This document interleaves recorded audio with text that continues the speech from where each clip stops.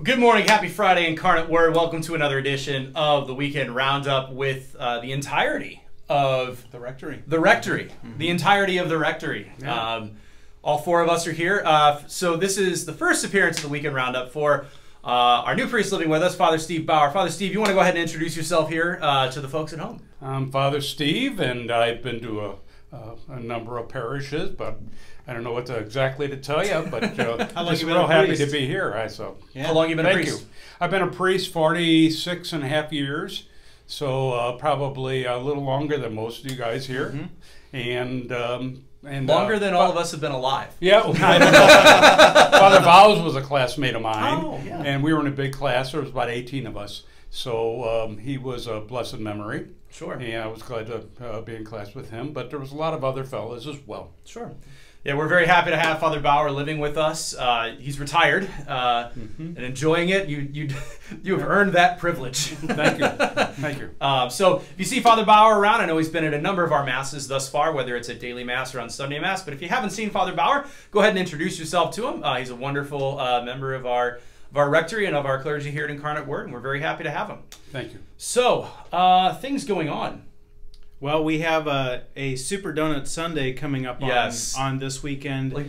Much like Halley's Comet, this one only comes around once in a blue moon. Yeah, so don't do anything crazy like Hail Bop or whatever they did. But yeah, you don't remember that I don't know. story. That was just before I was born, yeah. So, but what is important is that we will have a sort of donuts, of course, but then in the gym we'll have an obstacle course for the kids, a big bounce house. Yeah, it's like bounce house, inflatable obstacle course, super fun. So don't just run out to your cars, get a donut, run over to the obstacle course. It'll be lots of fun. That'll be after the 7:15, 8:45, and 10:30 masses. Is that where Elon Musk and Mark Zuckerberg are going to have their epic? No, epic that's in 3 months. Okay, yeah, that's I thought it was going to be at our bounce house at Incarnate Word in our gym. I on hope Sunday. not. No, Yeah. okay. Now, is this thing deacon sized? I think it is. It is for those of all ages, but with the caveat, don't flatten some kid to get first place. Yeah, avoid that. All right. And then we're also welcoming after the 10:30 mass, and at the 10:30 mass will be all of our new school families will be kind of mingled in there. So it should be quite a party this weekend. Yeah.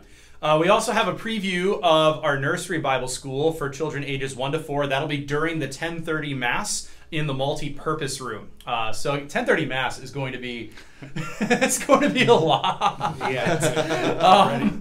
I have that one this weekend. Yeah, so good luck. Pray for me, please. But yeah, we have a wonderful nursery Bible school for little kids ages 1 to 4. We'll be having a preview of that in the multi-purpose room during mass on Sunday.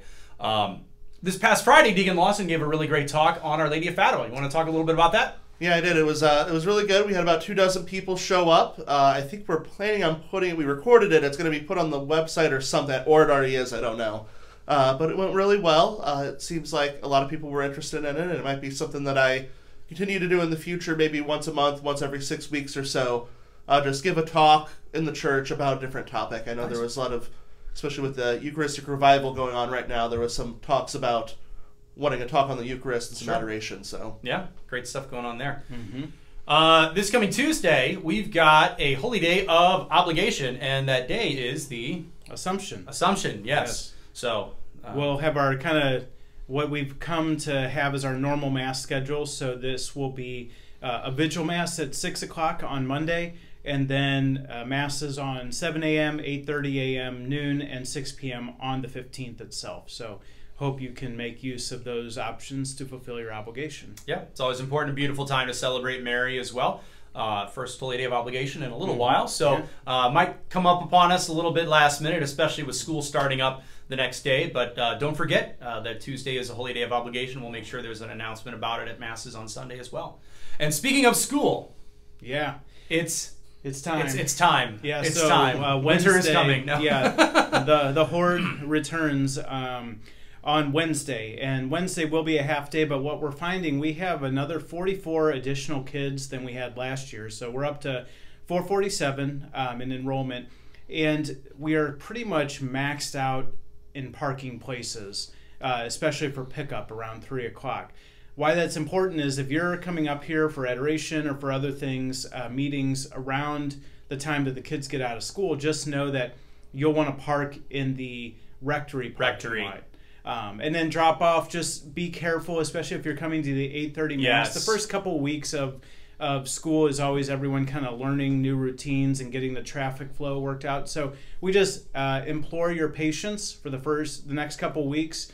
Just take your time and be patient with one another as we work through it. Also on the first day as well, I mean, because we have a lot of parents will be with kindergartners getting pictures and things like that. So traffic, especially on Wednesday, is going to be it's going to be something. Yes, it's putting it lightly. So we just ask you to be patient. Again, it's a beautiful thing to have a wonderful, vibrant school on our parish grounds. So be grateful for that. But just a little bit of patience over the next few weeks would be greatly appreciated. And just watching out for people so we don't run them over. Yeah, I think the number one complaint is people that are turning right off of Olive into Incarnate Word don't always give people turning left a chance, and there's a very limited block window. The intersection. Yeah, a very limited window for left-hand turn through Olive into the lot. So we'll work all that out, but just be patient, be kind. And then related to that, since we have so many new parishioners, new families, the Protecting God's Children workshop, which is required for all volunteers here on campus, will be on Thursday from 6 to 9 in Bollinger Hall. So if you have questions about that, please call. But that is for school, PSR, Life Teen, coaches.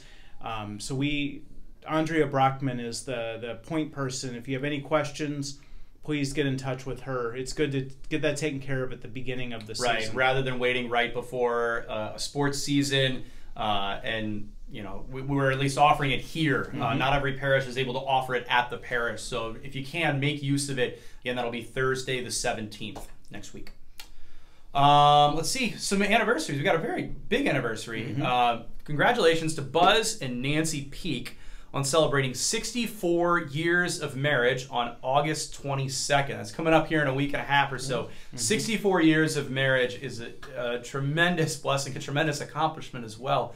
And so we congratulate you and your family. Thank you for your yes. Thank you for your vocation that has persevered for 64 years. So it's a beautiful, beautiful thing. And then we also want to pray for the repose of the soul of Julie Ann Hunkins, mother of Kelly Stilts, and Maria Stokely, wife of Charles. So we pray for them, for the repose of their souls and the comfort and consolation of their families. All right, readings this weekend. Yes. What we got? Well, we've got the storm, or the storm on the water, Jesus walking on the water. We've also got Elijah? Peter falling on and sinking. Yeah. Yeah, there's also that part of the the first reading is Elijah, but the Lord wasn't in the fire. Yeah. He was in the quiet whispering sound. Yes. Yeah. So, Deacon Lawson, what are you going to preach on this weekend? I'm preaching for Father Bauer this weekend for I think it's a 7:15 Mass. Great. So bright-eyed, bushy-tailed preaching, But I'm going to be preaching on how Jesus and God, the Lord appears to us in ways we don't expect. Elijah that's the whole point of the reading with Elijah is, he wasn't in this big, showy storm, but that small voice. And obviously the apostles were not expecting Jesus to come walking to them on the water in the middle of a storm. And so they freak out a bit. Sure. And so how that applies to our life, how we can find the Lord in the unexpected in our life. Nice. Father Schrader. I'm going to it'll be a scenic route, which seems to be more my way these days. But there's a book called Atomic Habits, and this author studied, kind of elite athletes and people who were the top in their field. And what he found is not so much like between normal or ordinary people and extremely talented people, it's not a talent differential so much as it is a focus. So the people that are the best in their field, whether it's Michael Jordan, Wayne Gretzky, or a CFO, that's made billions of dollars, is they know how to focus on the correct things. And so I'm going to kind of tie that in. Peter was... as long as he was focused on Jesus, he did something that had never been done before. He walked on water. But as soon as he lost his focus, he began to sink. And even with Elijah, he knew what to focus on. And so he was able to discern God in the breeze, in the whisper, rather than the earthquake and the huge storm. So just maybe talking a little bit about what is our focus, because that's what differentiates run-of-the-mill person from a saint is not their talent, not their gifts, but their ability to focus on Jesus. I'm a little bit close to that. So I'm going to be concentrating, excuse me, the wording that the gospel uses when Peter starts to sink, it was, seeing how strong the wind was, he became afraid. Which seems odd because the wind isn't necessarily something you see, it's something you feel. Especially when you're out in the middle of the Sea of Galilee, when the only thing that could determine the wind would be a sail if the boat had one. And what the gospel is getting at is that Peter took his eyes off of Jesus. The evil one, whenever we're going through a storm, whenever we're going through a tempest, he tries to get our eyes away from Jesus and toward isolation. Whereas Jesus, if we have our eyes on him, he promises us relationship. Mm-hmm. And so I'm going to talk a little bit about isolation versus relationship. I mean, like, when we're tired, when we're like really, really just exhausted, what do we do sometimes? We just go to our phones. You know, that's like the isolation of our time, is to just go into our phones or whatever that might be. And Christ wants us to be in relationship instead, because he knows that that will help us to literally walk on water with whatever we're going through in life. So that's kind of what I'm going to talk about. So you might be making some waves with that homily. I see. Like, I knew that. Yeah, I mean, I think it'll turn the tide. No. For a lot of people. Yeah, you don't want to say anything to that. No. He does this, okay? He does this all the time, Father Bauer. He makes dumb puns that just, like, It keeps me, it anchors me, though, is what's the best part about it, So. You're really rocking his boat. Oh, my God. Okay, folks, I am surrounded by pain. If you could just pray for me between this and the 10:30 Mass that I'll have this weekend, that would be great. Well, anyway, folks, we hope you have a wonderful weekend. I know a lot of folks will be back this weekend for vacations and everything, so we welcome you back. Great to see you. Hope we have a wonderful week with school. It's going to be an awesome time. Mm-hmm. It's going to get loud again, and we're excited. So anyway, have a wonderful weekend. Hope to see you around at Mass. Take care. God bless. God bless.